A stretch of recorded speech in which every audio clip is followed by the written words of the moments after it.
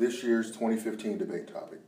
The controversy of the issues surrounding surveillance began back in right around June 2013 when former defense contractor Edward Snowden met journalist Glenn Greenwald. Edward Snowden had a group of thousands of files that he had gotten from his days working with the NSA, and had become aware of the fact that the NSA was actually using those files and using technology, the internet, called mass data, we'll discuss that later, to actually invade the privacy and liberties of a lot of Americans, most all Americans in the United States. The disclosure shocked many people, including elected officials, representatives who were unaware of the surveillance. Civil rights advocates viewed the surveillance as an assault on people's privacy and their liberty, while law enforcement, national security officials saw mass surveillance programs and other targeted surveillance programs, for that matter, are based on individual suspicion as well as an essential weapon to fight terrorism. Terrorism is a hot-button issue because of the events of 9/11. So anything that involves a reduction or curtailing of our ability to protect ourselves from terrorism draws in a lot of different emotions. Since the release of the original story, the controversy has become front-page news around the world.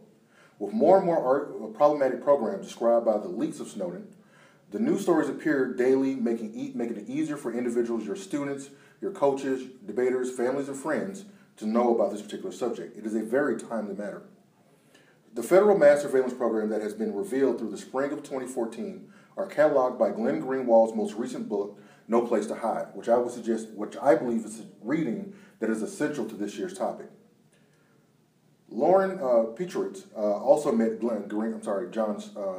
Edward Snowden in Hong Kong, and as well had access to these documents as well. There are several articles, YouTube videos, and movies that have been introduced because of this particular issue. Those you will find also in your packet, and I think are well worth your time.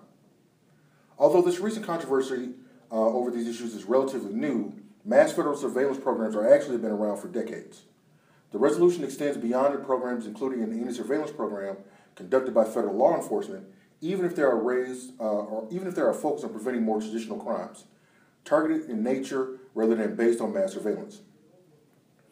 Of course, there are many cases of intersections between mass and targeted surveillance. Targeted surveillance is more so focusing on a particular small group or individuals. Mass surveillance is a general sweeping of every individual. It uses cell phone data, it uses internet tracking, it uses companies that market to you, the way in which they gather information from you from the internet. So these two things would be very, very important themes throughout the entirety of the debate year. The topic presents not only a lot of interesting issues, but also takes a very current issue head on. Issues such as police brutality, issues such as disease surveillance, issues such as financial surveillance are all incorporated within the mantra of what it is we're discussing today. As mentioned in the beginning, new surveillance programs that were just the original part of the surveillance program are regularly disclosed. Just recently, a surveillance program designed to catch hackers was revealed back in May. Congress amended the Patriot Act to require phone companies now to collect and store metadata, which will be a term defined in the packet, and the NSA obtained a warrant from the FISA courts, FISA, that is also defined in the packet, to search it.